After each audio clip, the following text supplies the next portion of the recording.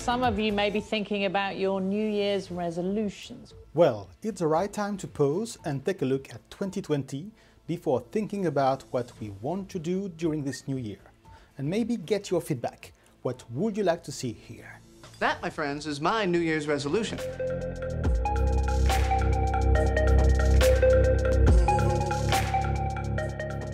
Hey, I'm Nicolas Février, a technical marketing engineer in Cisco, and I'm mostly working on NCS 5500. But in the past, I handled other high-end routers like CRS or SR9K.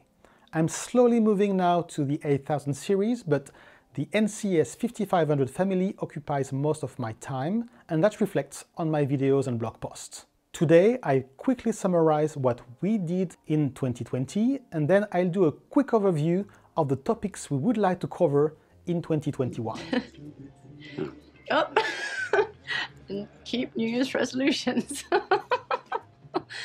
Oh. You can use the shortcuts in the description to directly move to this second part if you prefer. With a couple of my colleagues, we are also publishing on a website, xrdocs.io. And in 2020, we were lucky to welcome several new writers on board. These videos and blog posts are meant to give a different perspective than what you can find on the official CCO website.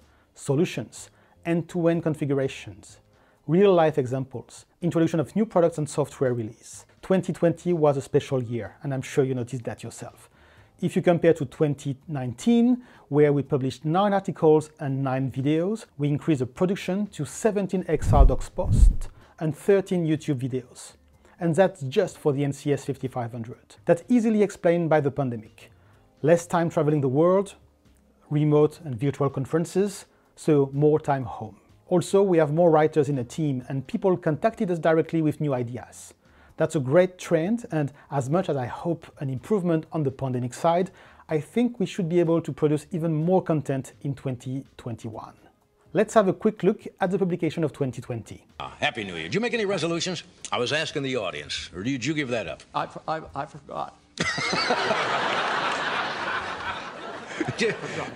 Did you ever used to make resolutions? Yeah? We started with a video named NCS 5500 for the confused, an answer to the most common questions on the platform, like port types, features availability, routing scale. Tejas published a series of posts describing access lists in a lot of details, and he is now starting the same on LPTS. Bilal completed the series on EVPN with 2 new articles on multi-homing and another one on L3 VPN interworking. We created a very long post on hardware profiles and another one specifically on the decommissioning of the Internet optimized mode. Also, we completed the lab series with new tests like 400 gigabit Ethernet performance, FIB scale routing, reaching 4 million prefixes, chassis commons redundancy, route processors, fabric cards, fan trays. But we also asked a CX specialist, Benoit, to detail the methodology he used to migrate a system and prepare it to 400 gigabit Ethernet line cards. 400 Gigi was also detailed by Vincent in a very complete article. He also posted on MaxSec Technology this year. With Mike, we talked about scripting and how we convert flow spec rules into access lists. Jakub presented a very entertaining SRv6 interrupt demo controlled by voice, and we posted the Cisco Live deep dive on NCS 5500. I reviewed my internet size projections and how the different products will handle this growth. Finally, we started a new series when XR721 was released. A dozen of my colleagues helped presenting the various features and innovations brought with this new version. A very busy year, right? And actually, we think we could do even more for 2021. You know what my New Year's resolution is? We would love to know. Well, it's an intention, not a commitment, right? First, we will continue working on the new XR releases series. We have version 7.2.2 and 7.3.1 coming in the first quarter of the calendar year.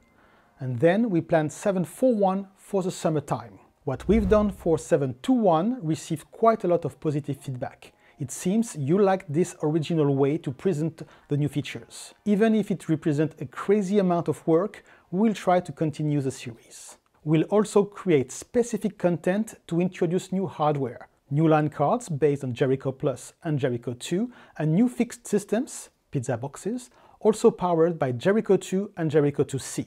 and 2021 will be a very prolific year from a product perspective. How the new line cards interoperate with the first generations, also how it scales from a routing table perspective, will be addressed in multiple articles and demos. There are 4 different topics we wanted to cover for a very long time.